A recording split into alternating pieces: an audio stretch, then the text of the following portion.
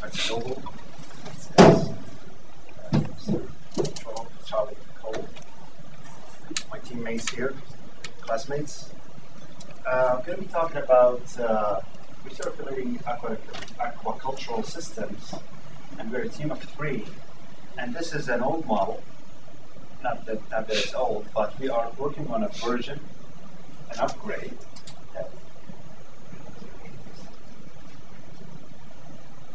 But before that, I want to speak about, just to describe to you the system, the current system now. What is aquaculture? It's the cultivation of aquatic creatures or species. Farmers or fish farmers use these systems to produce fish, tilapia, shrimp, even pearls. And they are really, these systems have been advancing in the recent years. Back home, where I come from, Saudi Arabia or Oman, they have these systems, but located just beside the lake, where fish farmers can really have them produce fish using semi-controlled environments where they can control the way they feed fish until the year ends where they harvest. Now they come advanced to the extent that now you go just beside Virginia Tech, there is a plant where you have many tanks of fish where they are all controlled. So the aquacultural analysts would configure the type of food to breed some specific types of species. We are working on the Aquacultural Economic Cost Model, the AECM. There's a mistake here. And it really helps and supports managers and producers of these types of businesses to give and support them to help them make strategic decisions regarding their business. The model gives them feedback about their financial ratios, their budgeting, and also advice and gives also forecasts of loans, and takes inputs from the businesses from many sources regarding if it's just a plant or the type of fish or even the cost of equipment, everything, until it just gives us a forecast at the end of up to 3 years up to now, as long as this model now focuses on. What should the investors really eat? Why is this really important? 31% of total world production of aquatic creatures are from these systems. And when you go to our restaurants now, you will be eating, let's say 31%, you're eating fish from these type of systems. And these investors should expect a 10% yearly growth rate of these fish production. And this is why this model seems to be really, really important for interested investors. The history of the model. The model began late 1990s. It began collecting and analyzing data associated with the RAS system. It calculates costs and provides financial ratios. How do you use the system? At least you would do 2 people, a financial advisor and an aquacultural analyst who can really help you put in the needed information into the system.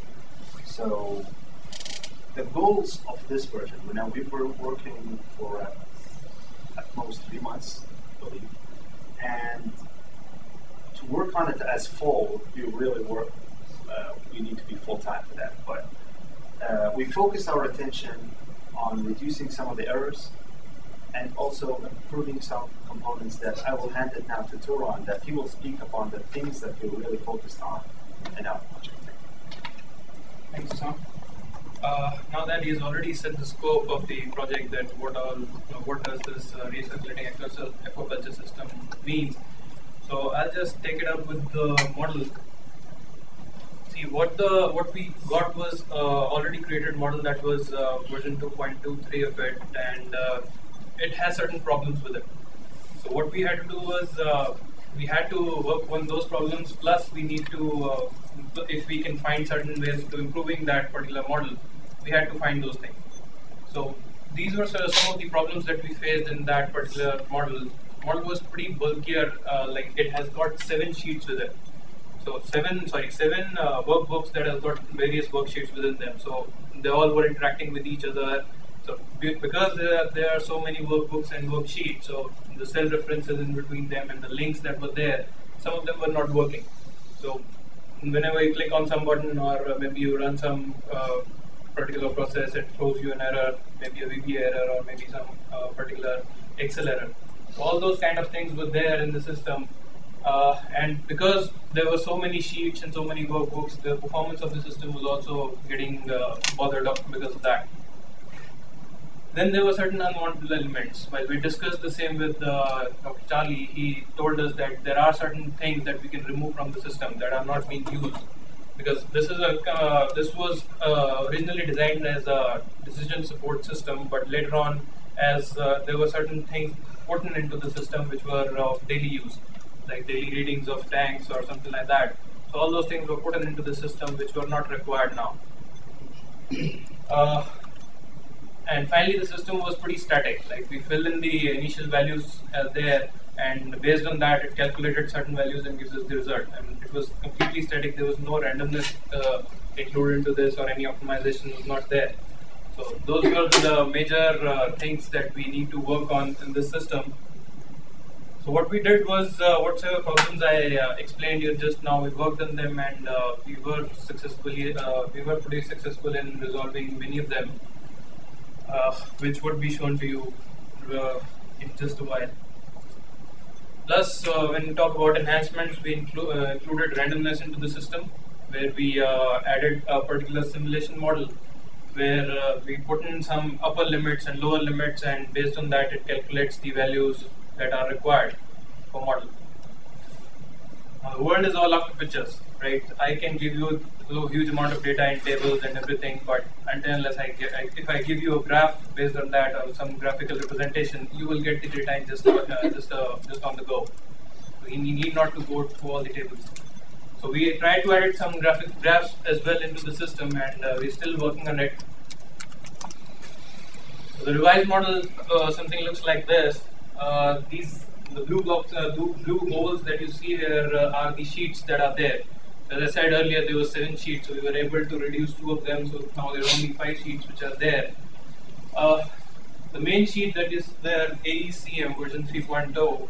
This is the main sheet where user puts in all the data, right? So whatsoever data is input from the user is being put in here, and all these 3 sheets on the second level that you see: loan information, cost of production, and financial statements. These are the sheets that take up all the information from the user interface and gives different kinds of results with some statements that you can find, cost of production and loan information. Like all those calculations are being done here. And these all these 3 sheets are also interdependent, so they take data from each other as well. So these are pretty complicated kind of a system between these 3, and there are a lot of cell references and a lot of formulas in there. So we will not go into the detail of all that, but just to give you a brief idea. And finally, we have the financial analysis sheet, which gives us the different ratios that we all know about, like the return on equity and all those NOPATs and NOPMs, and all those ratios are being given to us through the financial analysis sheet, which actually finally helps us with the making our decisions whether to go ahead with this model or not, whether to go ahead with the recirculation or not, right? So this is what the revised model does. So I'll now pass it on to Chandan, who will actually give you the idea about what the model does as a whole.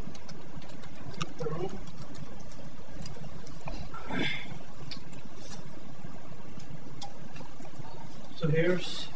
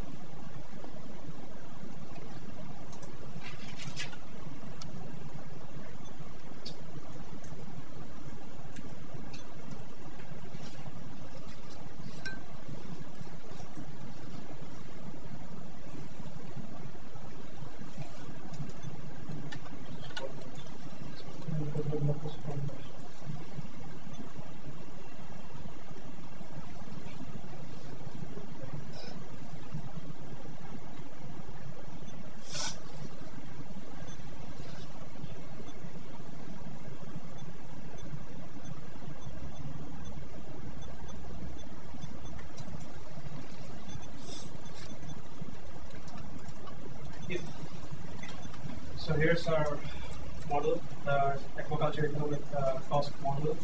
And as Tarun has already explained, the most important part of this thing is the user interface, because this is where all the user inputs go into, and the randomness that we have incorporated into this model is on the variable cost part, because the variable costs are the primary costs where you can reduce your if you can reduce your variable cost in the short run, then it will help your system. So it's in the variable cost information thing that we have included the upper limit and lower limits for the users. So the users have two options. They can either, if they are not sure of the actual values, they can enter the upper limit or the lower limit and click on this button and it generates a random variable in the actual inputs. Or they can directly enter the inputs. So similarly, we have other user inputs there for equipment costs and electrical costs, loans, and all the factors that are involved in the production of aquaculture systems.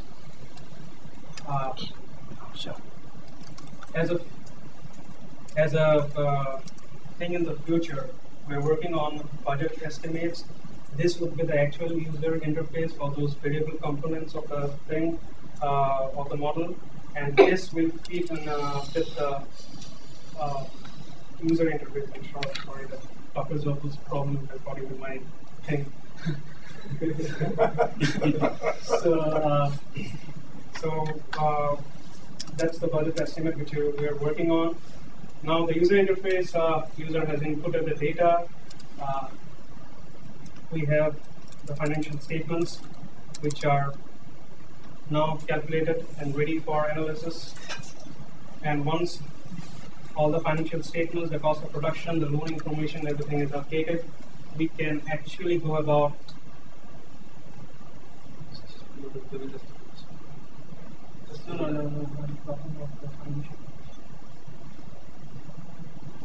I'm sorry about this.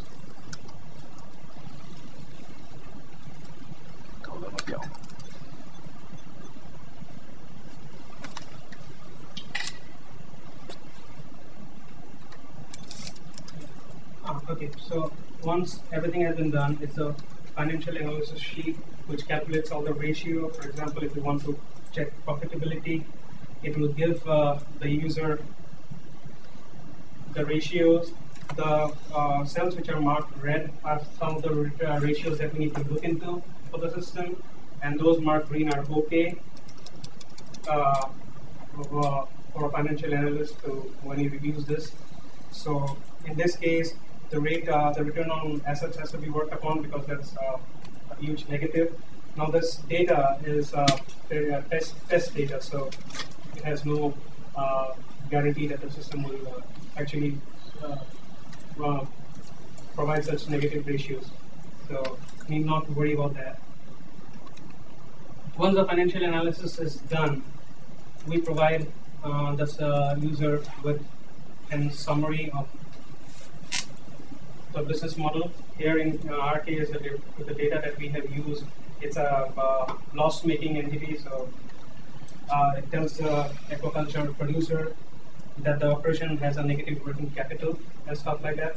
So it does all the decision making for the producer to check and make improvements.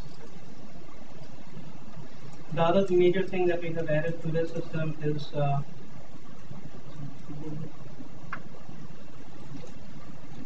the simulation part. Here we have calculated the income of the first year, and we provide the forecasted incomes of the next 2 years. We run the simulations. We run it for 15 simulations.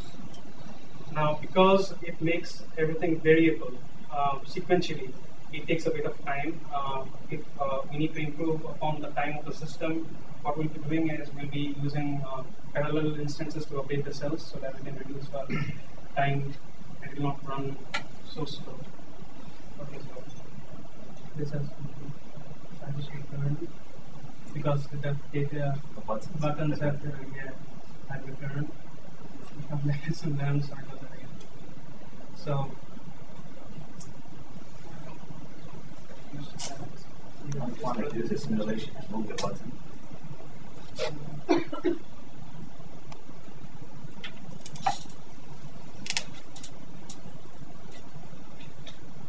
So those are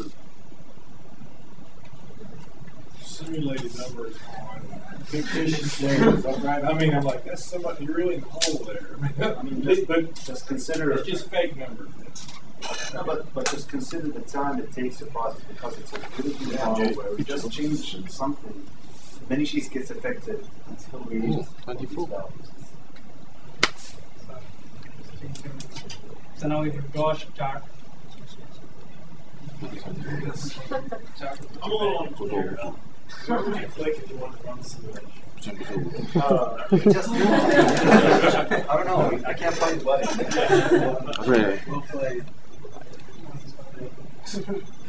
It's increasing in significant restoration. It collapses. Yeah. So we probably have to like Couldn't see the forest of the tree. so it draws a chart. Basically, there is no data set. Draw the chart. But it gives the estimates the ranges between which the estimated incomes should lie. So that's the announcement that we have added. And the other major thing that we need to do is work on the help documentation. The developer thing has already been shown by Tarun, in that which you see that model, which explains the model. And we have user documentation for users to use this model.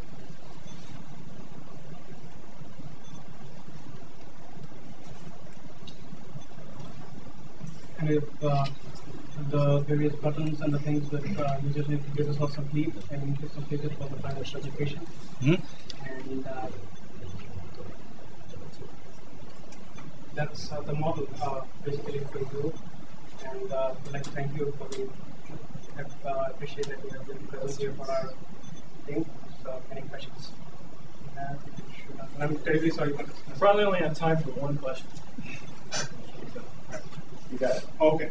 The simulation method that you're using, is it like a random number stream? I mean, how's that work? It generates random numbers based on the upper limit and lower limit. It uses the random generation property of data analysis you find in Microsoft Excel. So it checks the system to see if that add-on has been activated by the user. If not, it activates the add-on and it does a random number generation. So right now we're just using the rand function of Excel, but at that particular thing we can use the crystal ball optimization as well. We can use all those normal distributions or any other distribution you want. So it's just a matter of formula that you need to